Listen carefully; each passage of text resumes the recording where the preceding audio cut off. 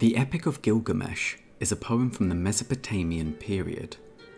Its authorship is generally attributed to the Sumerian poet Sin-Leqi-Unini and is believed to have been written around 4,000 years ago.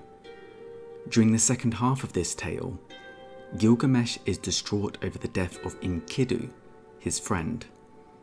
He becomes consumed with the fear of his own mortality and a desire to attain eternal life.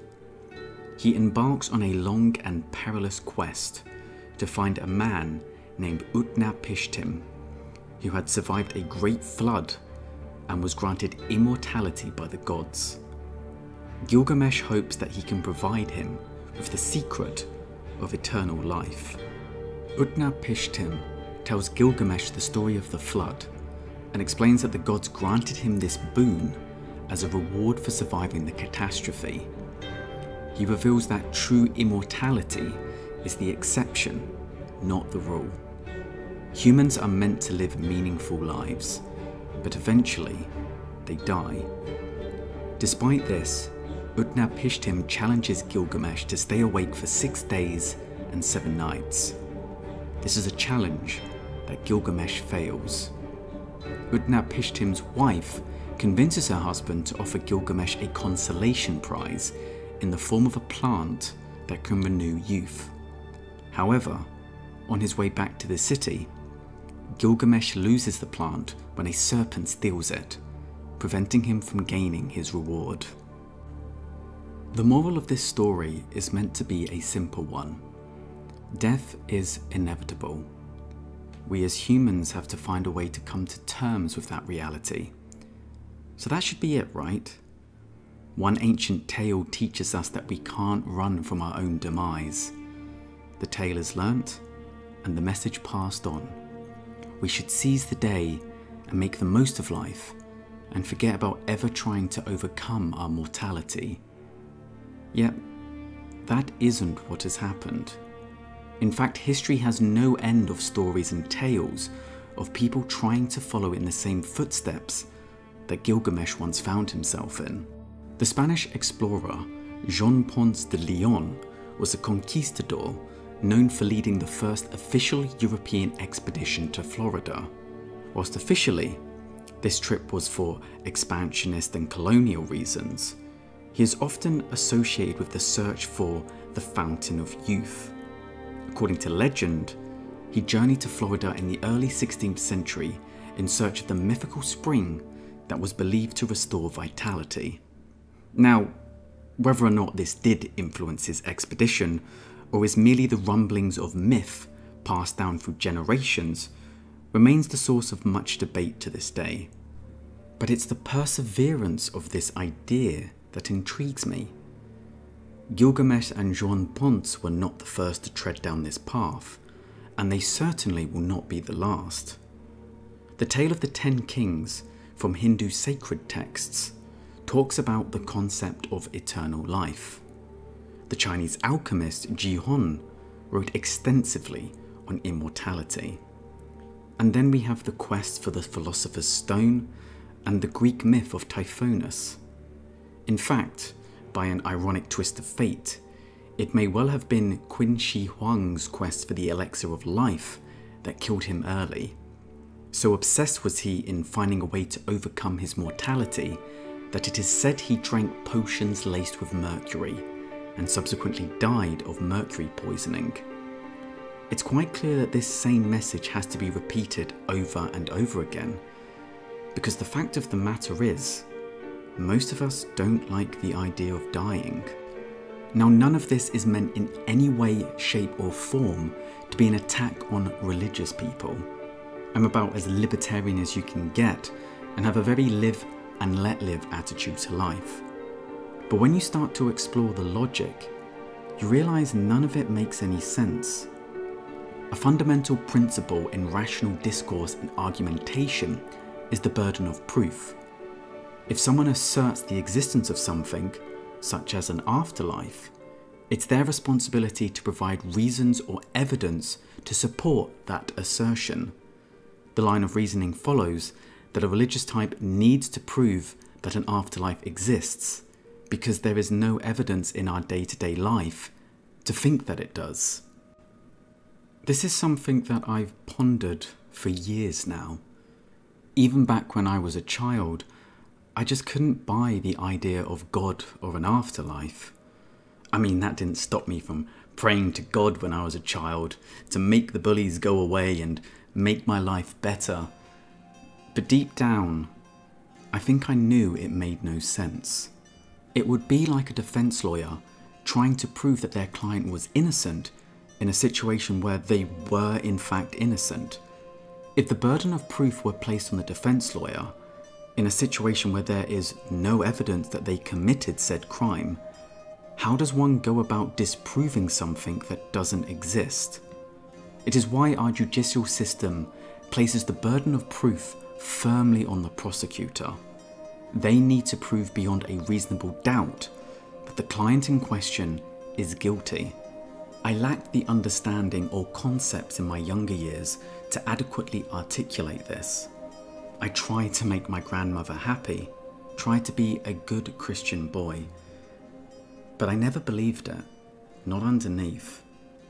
None of it made any sense. And if that's the case, then why had most humans throughout human history believed in some concept of an afterlife or another, believed in some sort of religion? The only conclusion I could come to was fear. The idea that when we die, there is simply nothing is an existential nightmare most of us can't face. My older brother, the more rebellious one of the family, had quite a candid take on the subject. He would say that religion existed for people too weak to accept that death was the end. I never liked that take. Anyone who can accept that all that awaits us is oblivion, I do not consider strong, but unfeeling. I can't imagine any rational individual not to be gripped by terror at the prospect. Now, I don't want to talk about religion too much longer for this video, but I felt it necessary to bring it up because when I talk about the concept of immortality, these are often the ones who are most vocal against it. The idea that one is playing God or doing something unnatural is most often levied against me. I always found the unnatural argument a little bit strange. If you are watching this video, then it means a few things. It means that you are looking at a screen which is receiving information either being sent through miles of wiring or being beamed up into a satellite that orbits the planet before being sent back down to Earth. You are likely sitting inside some kind of structure with air conditioning or heaters, wearing objects that no other organism on Earth does, unless you count the people who dress up their dogs. We have devices in our pockets that can pull the entirety of human knowledge out of the sky. There is nothing natural about what we are.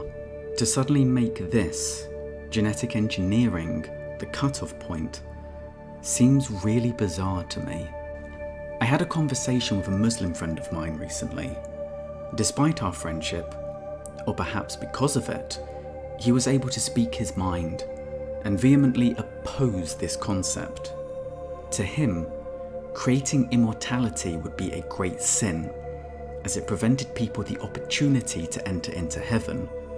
To him, I was depriving people of the ultimate gift, the passage into heaven at the end of one's life. Of course, me not believing in heaven, I can't help but think that if we continue to do nothing, then we are just as complicit in those people's deaths as if we had caused them ourselves.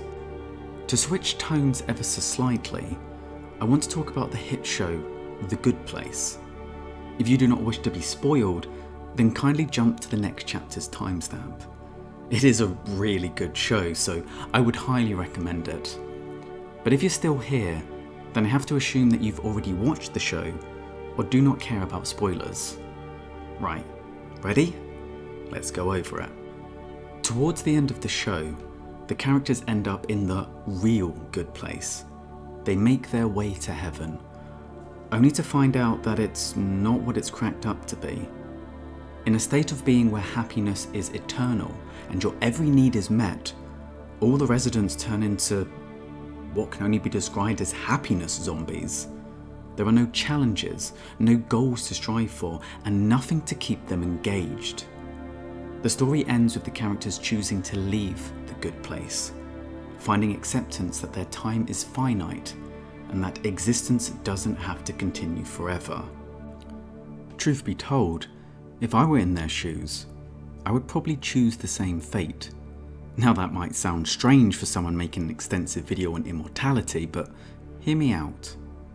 When I was younger, my older brother would often say that when he died, if there was an afterlife, then he would prefer to go to hell rather than heaven. I used to just think that this was his excuse to get out of saying Amen at the end of prayers. But there is some merit. He would state that in heaven you are meant to simply be happy for existing. In hell, even if it's full of pain, you at least know that some part of you is still alive. Now, the inaccuracies of what he believes heaven to be compared to actual religious texts aside, this was a concept I just could not fathom. Why would you want to be in eternal pain? The thing is, now I get it. Feeling something, however uncomfortable or painful that might be, is better than feeling nothing at all. Life is all about variety. You need the bitter lows to appreciate the beautiful highs. I never understood people who used to cry at films. Now I bawl like a baby at loads of them because I've lived enough life to understand those feelings. I can relate to them when I never could before. It's why I just can't believe in an afterlife. Not only is there no proof of its existence, but if it truly is the paradise we are taught it to be, then I don't think that's a good thing. In fact, I would argue that a huge problem we have on this earth right now is people spending so much time thinking about the life that comes after this one that they forget about the one they already have. Why else are we not doing more to make this world a better place? Now, I know I said you needed those bitter lows, but right now there's far too many lows. We can make this place better than what it is, and that's what we should be doing. Not following books written by people hundreds of years ago and hoping that that somehow makes our life better, gives our life meaning. We find our meaning on earth, right here, right now. So now that I have firmly condemned myself to hell, let's continue on this blasphemous train, shall we? The truth is, if I was more agnostic, and someone came to me with definitive proof that heaven existed, and it was everything that I was ever told it would be, you know, eternal paradise, where there is no pain and suffering. If I had to choose between that and being on this earth indefinitely, with all its problems, all its highs and lows, I would choose this earth in a heartbeat, every time. But I don't believe there's a heaven. I don't believe there's anything. And as I said, no amount of suffering is worse than nothing at all.